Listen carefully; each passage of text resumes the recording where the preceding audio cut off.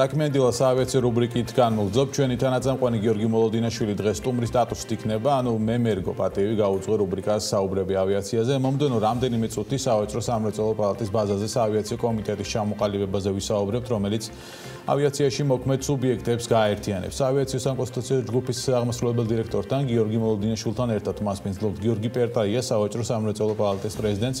დილამშვიდობის მოგესალმებით. მადლობა რომ ხართ ჩვენი გადაცემის ეთერში. გიორგი, გისურვებ წარმატებას უკვე სტუმრის რანგში. ბატონო გიორგი, თქვენთან მექნება პირველი შეკითხვა ამ შემთხვევაში, როგორ მოხდა ამ საკითხის ინიცირება და რას გულისხმობს ეს ინიციატივა? როგორც მოგეხსენებათ, სავაჭრო-სამრეწველო პალატა მოიცავს დაახლოებით 900-მდე ბიზნეს სუბიექტს, მათ შორის უმრავლესობა არის მცირე და საშუალო ბიზნესი. ამ ბოლო პერიოდში უფრო მეტი მსხვილი ბიზნესი წევრიანდება, მათ შორის მსხვილი ბანკები, მსხვილი ბიზნესები.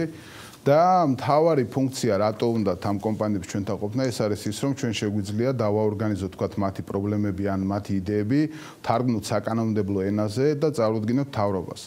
ამ შემთხვევაშიც ეს ყველაფერი ხდება კომიტეტების მეშვეობით, იცით რომ გვაქვს საგადასახადო კომიტეტი, რომელსაც საქართველოში ერთ-ერთი ყველაზე ძლიერი ექსპერტებით არიან დაკომპლექტებული, ხელმძღვანელობს ბატონი ირაკლი სირაძე, ასევე გვაქვს პროფესიულ განათლებასთან დაკავშირებით, გვაქვს კომიტეტი მედიაციასთან დაკავშირებით და ეხლა გვაქვს ესეთი იდეა მე და გიორგი მოლოდინაშვილს რომ გავაკეთოთ საავიაციო კომიტეტი, ეს უკვე პრინციპში გადაწყვეტილი ამბავი არის.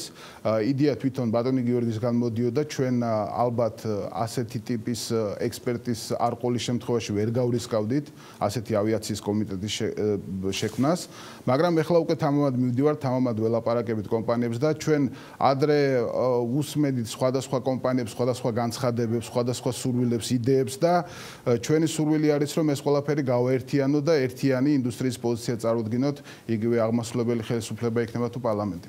კი ბატონო გიორგი, რა ხედავ გაქვთ თქვენ, რა ტიპის სარგებელი უნდა მიიღოს საავიაციო სექტორმა ამ შემთხვევაში კომიტეტის ჩამოყალიბებით და უკვე რა ტიპის საკითხები იქნება დაინიცირებული თქვენი მხრიდან?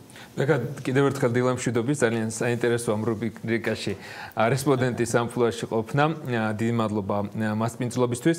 პირველ რიგში სამ გადავიდოდე შეკითხვაზე, მე მინდა ძალიან დიდი მადლობა გადაუხადო ვისარგებლო ამ შემთხვევაში და მადლობა გადაუხადო სავაჭრო-სამრეწველო პალატას იმისათვის, რომ ჩვენს ინიციატივას, ჩვენ საავიაციო საკონსულტაციო ჯგუფის ინიციატივას დაუჭირა მხარი და როდესაც მე შევხვდი გიორგი პერტაიას ამ თემაზე, მისი გადაწყვეტილება და რეაქცია იყო მყისიერი და დავიწყეთ მუშაობა, რაც რეალურად აქტიურ ფაზაშია. რაც შეეხება შეკითხვას, თუ რა ხედვა გვაქვს ჩვენ ამ კომიტეტის შექმნასთან დაკავშირებით და რა სარგებელს მოუტანს ეს თითოეულ კომპანიას, მინდა ვთქვა, რომ უკვე 17 წელია საავიაციო სფეროში ვარ და მე პირადად რაც ყოველთვის მაკლდა და არა მარტო მე ძალიან ბევრ ჩემ კოლეგას ეს იყო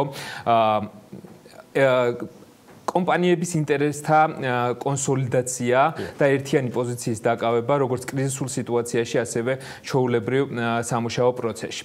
სწორედ ერთ-ერთი გამსაზღვრელი ფაქტორი ამ კომიტეტის ჩამოყალიბების გახლდათ ეს, რომ ჩვენ აუცილებლად გავაერთიანოთ ყველა კომპანია განურჩევლად თავისი ბიზნეს მიმართულებისა საავიაციო სფეროში, რომელთა ხმა გაგებული იქნება ამ კომიტეტის ფარგლებში, რომელთა გადაწყვეტილებას ექნება ძალიან დიდი მნიშვნელობა კომიტეტის ფარგლებში და რაც თავარია ამ კომიტეტის მთავარი მიზანი არის, რომ დაცული იყოს თითოეული ავიასაწარმოს თუ სხვა კომპანიის, რომელიც ავიაციაში მოქმედებს ინტერესი. ეს კონსოლიდაცია გარდაუვალი პირობაა განვითარებისკენ გზაზე?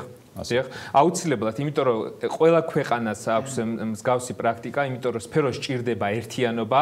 ჩვენ ამ კომიტეტის ფარგლებში უნდა დავждეთ ერთი მაგიდის გარშემო, ვისაუბროთ პრობლემატურ საკითხებზე, ვისაუბროთ ურთიერთთანამშრომლობაზე. ჩვენ ვიცით, რომ ძალიან მძაფრია კონკურენცია საავიაციო სფეროში და ამ კუთხით არის სამუშაო და რაც ყველაზე მთავარია, ვისაუბროთ გამოწვევებზე. იმიტომ რომ დღეს რა სიტუაციაც გვაქვს კორონავირუსიდან გამომდინარე, ძალიან სამწუხაროა, რომ მთლიანი სექტორია გაჩერებული. ამ თემასთან დაკავშირებით სხვადასხვა ინდუსტრიებმა წარმოადგენეს თავისი ერთიანი ხედვა და შესთავაზეს გამოსავლის გზები, რაც სამწუხაროდ საავიაციო სფეროს არ გაუკეთებია და ამისათვის უნდა ჩვენ ვისაუბროთ, შევაჯეროთ ჩვენი პოზიციები, პირველ რიგში თუ როგორ გამოვიდეთ ამ კრიზისიდან და შემდგომ უკვე როგორ ვიმოქმედოთ საავიაციო სფეროში პოსტკრიზისულ პერიოდში. შესაბამისად, ეს ერთიან ხედვას, როდესაც ჩამოყალიბებთ და თუნდაც შევთავაზებთ სახელმწიფოს, მათთვის უფრო გასაგები იქნება ეძღვნება თუ როგორ დაიგეგმოს ნაბიჯები იმისაც რომ ამ სფეროს გაეწიოს გარკვეული თანადგომა. კი ბატონო, ბატონო გიორგი, მათ შორის თქვენი ასე თქვა ყისიერი გამოხმაურება გამომდინარეობდა თუ არა იმ სიტუაციიდანაც, რომელიც ახლა არის შექმნილი არა მარტო ჩვენთან, ზოგადად სოფლიოში საავიაციო სექტორში, ანუ თქვენი გადაწყვეტილების მამოტივირებელი იყო თუ არა ეს მდგომარეობა, ეს კრიზისი, რომელიც მიმდინარეა ამ პერიოდში. რა თქმა უნდა, მე უფრო ვიტყოდი, რომ ეხლა არის ყველაზე კარგი დრო ამის გასაკეთებლად, თუმცა ეს ამბავი რომ არც ყოფილიყო, ვირუსის ამბავი ჩვენ მაინც დავეთანხმებოდით, მაინც გავაკეთებდით ამას. თქვენ კონსოლიდაცია ახსენეთ და მინდა ამაზე კომენტარი გავაკეთო, რომ ჩვენ არ გვჯერა არაბუნებრივად შექმნილი თქვათ რაღაც გაერთიანებების, ანუ როდესაც გაერთიანებები სხვადასხვა ბიზნესები თუნდაც სხვადასხვა ბიზნესები ერთიანდება ერთი ადამიანის ან ერთი კომპანიის გარშემო ან რაღაც მაგდაგვარი. კომპანიები ერთიანდებიან მაშინ, როდესაც ჯერათ რომ ერთად შეუძლიათ კონკრეტული პრობლემის გადალახვა ან კონკრეტული იდეის მიწოდება. შესაბამისად, ჩვენ ვფიქრობთ, რომ ავიაციაში საჭიროება არის ამისი, ეს არის შეთავაზება, ეს არ არის რაღაცა გაერთიანება, რომელიც აუცილებელი არის, იქ კომპანიები რომლებიც ფიქრობენ, არის კომპანიები უმეტესობა თანხმობა აქვს, უმეტესობას თანხმობა აქვს ნათქვამი. შესაბამისად, ეს იქნება ბუნებრივად შექმნილი გაერთიანება, ისევე როგორც მაგალითად მოგიყვებით, ადრე იყო ასეთი, როგორც თაფლის წარმოებლები საქართველოში პატარა მცირე კომპანიები იყვნენ ყოველთვის. მათ არანაირი ასოციაცია არ ჰქონდათ, ყველა თავის მუშაობდა.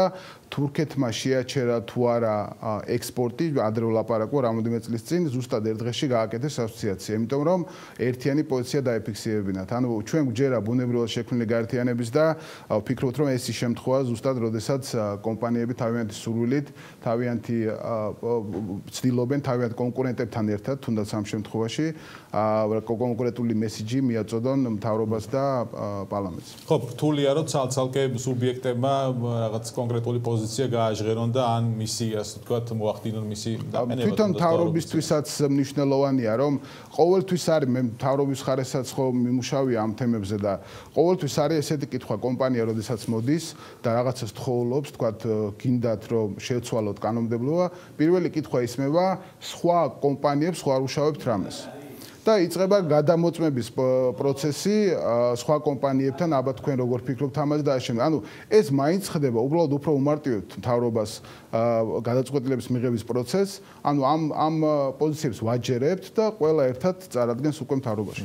კი ბატონო, თქვენ სავაჭრო-სამრეწველო პალატას უკვე საკმაო გამოცდილება ხო დაგროვებული კომიტეტების საქმიანობის მიმართულებით. კრიტერიუმები ამ შემთხვევაში რა იქნება, როგორ მოხდება კომიტეტში გაწევრიანება, წევრობისთვის რამე დამატებითი, ასე ვთქვათ, საფასური თუ არსებობს ან რაღაც კრიტერიუმები, რომელიც უნდა გაითვალისწინონ კომპანიებმა. კომიტეტის წევრობა არის უფასო, სრულიად უფასო არის. კომიტეტის წევრებს ამტკიცებს სავაჭრო-სამრეწველო პალატა, თუმცა ნებისმიერ პირს, ნებისმიერ სუბიექტს, ეს ფიზიკური პირი იქნება თუ იურიდიული კომპანია, შეუძლია მონაწილეობა მიიღოს, თუ თქვათ, რა თქმა უნდა, ამ სფეროში მონაწილეობს და ამ სფეროსთან დაკავშირებით გარკვეული ცოდნა აქვს და შეიძლება ასევე კომიტეტის წევრებმა მოითხოვონ კონკრეტული, თქვათ, სტუმრის სტატუსით კონკრეტული პირების და ექსპერტების მოწვევა. კი ბატონო, აქეთ მაგიდასთან დავბრუნდეთ. გიორგი, ამ შემთხვევაში სექტორს როგორი გამოხმაურება იყო თუ არა უკვე შეფასებები, შეძელი თუ არა უკვე, ასე ვთქვათ, მოსმენა სექტორის წარმომადგენლებისა და მიწოდება მათთვის ინფორმაციას. კი ბატონო, მე პირველ რიგში აბსოლუტურად უნდა დავეთანხმო გიორგის, რომ ეს ბუნებრივად უნდა მოხდეს ინტერესთა თანხმედრა და კომპანიები ერთად უნდა გაერთიანდეს ერთი მიზნის გარშემო, რა თქმა უნდა. მინდა გითხრა ბექა, რომ დაახლოებით 55 კომპანიასთან მქონდა ინდივიდუალური მოლაპარაკება და აბსოლუტურად თქვა დაახლოებით 98%-მა ამ კომპანიების გამოთქვა აბსოლუტური მზადყოფნა, რომ ჩაერთოს ამ კომიტეტის მუშაობაში და გაწევრიანდეს ჩვენ კომიტეტში. მე მინდა ძალიან დიდი მადლობა გადაუხადო ჩემ კოლეგებს ასეთი დადებითი რეაქციისთვის, რომ ისინი მზად არიან, რომ გაერთიანდნენ ერთი მიზნის გარშემო და აქტიურად ჩაერთონ ამ კომიტეტის მუშაობაში. რეალურად ეს კომიტეტი არ უნდა იყოს შექმნისთვის, ეს უნდა იყოს რეალურად მოქმედი ორგანიზმი, დიახ, და რეალურად უნდა გაიმართოს სამუშაო პროცესზე რიგ თემებზე, რომელიც აქტივობები რა იქნება, რაც ასე თქვათ დასაწყისშივე გეგმავთ, რომ თავიდან გაატაროთ რა აქტივობებს გეგმავთ? სანამ აქტივობებს გადავიდოდი, ერთი მინდა დავამატო, რომ მე ამ თემაზე ასე მქონდა კონსულტაციები სახელმწიფო სტრუქტურებთან, მათ შორის ეკონომიკის სამინისტროსთან, მარეგულირებელთან და სხვა სტრუქტურებთან და სწორედ საჯარო სექტორიდანაც ძალიან კარგი რეაქცია მოყვა ამ ჩვენ ინიციატივას და აბსოლუტური თანადგომა გვითქვეს ჩვენს აქტივობებში და მზად არიან რომ ჩაერთონ, როდესაც ამის საჭიროება იქნება. რაც შეეხება აქტივობებს, პირველ რიგში მინდა ვთქვა, რომ ჩვენ დაუგზავნეთ უკვე ჩვენს პოტენციურ წევრ კომპანიებს წერილები 14 მაისამდე მათ უნდა წარმოადგინონ წარმომადგენლები, რომელიც უშუალოდ მიიღებენ კომიტეტის მუშაობაში მონაწილეობას.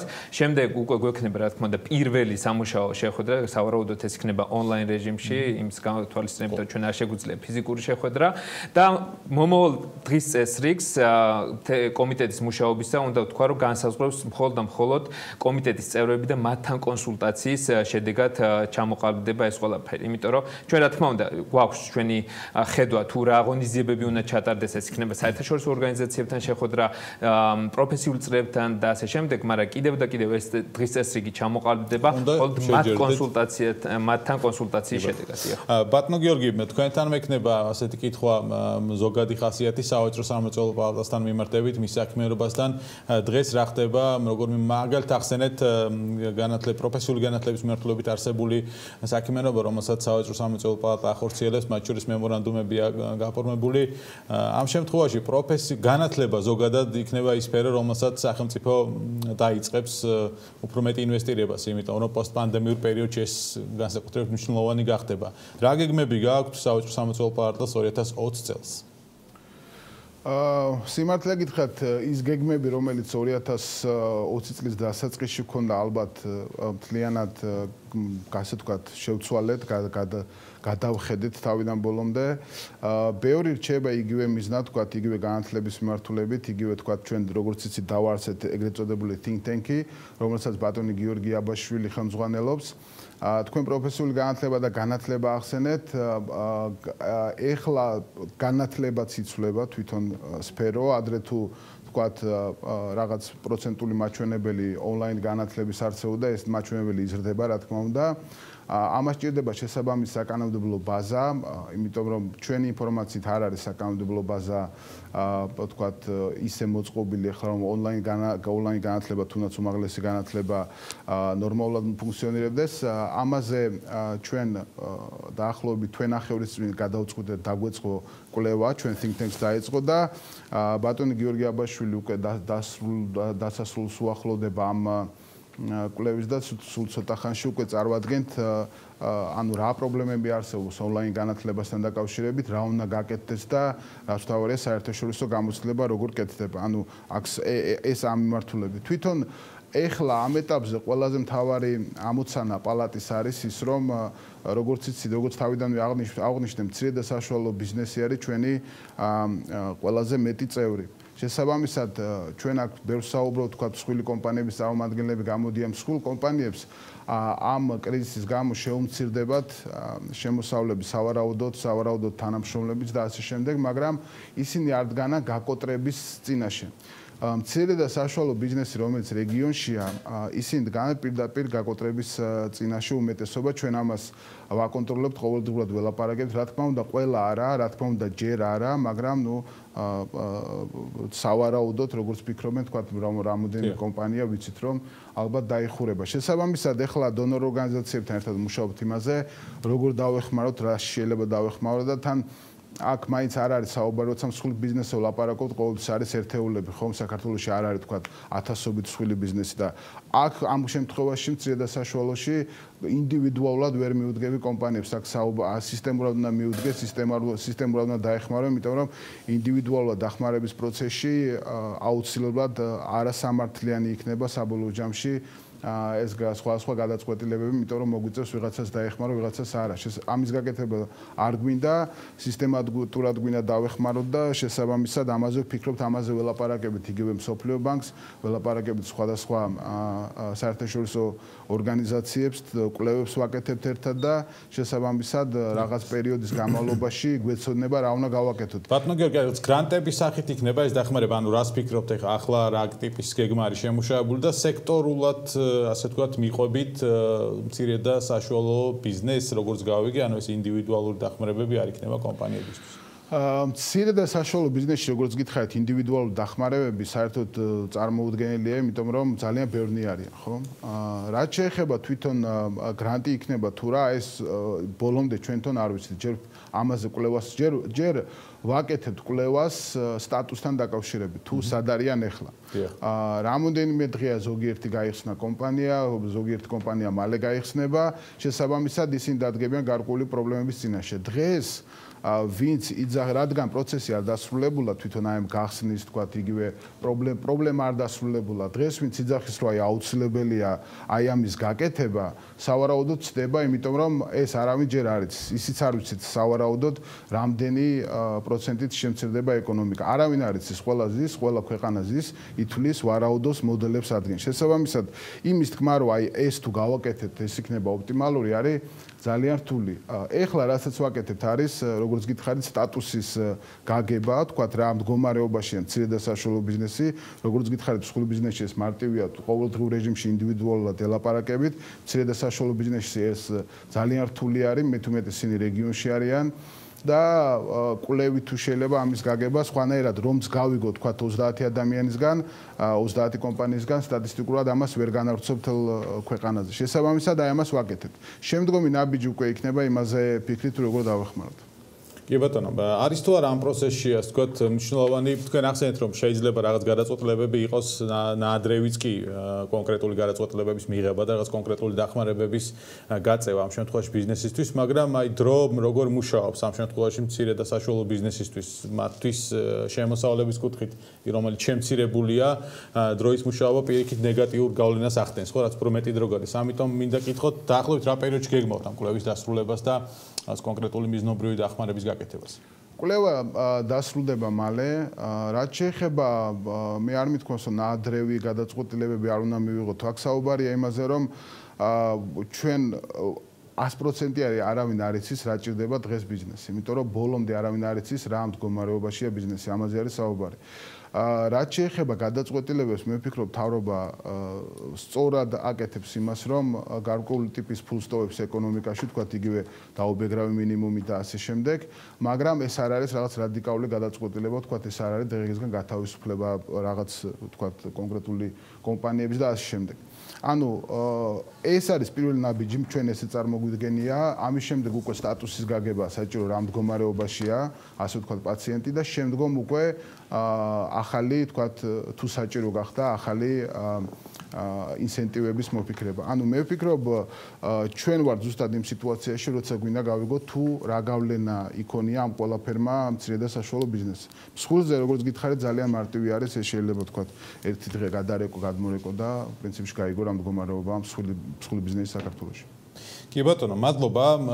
გიორგი პერტაია, სავაჭრო-სამრეწველო პალატის პრეზიდენტი იყო საქმიანი დილის პირდაპირ ეთერში. გიორგი მოლოდინაშვილს მასპინძლობდით საუბრები ავიაციაზე რუბრიკის თანაწამყვანს, რომელიც დღეს სტუმრის რანგში იყო უკვე საქმიანი დილაში.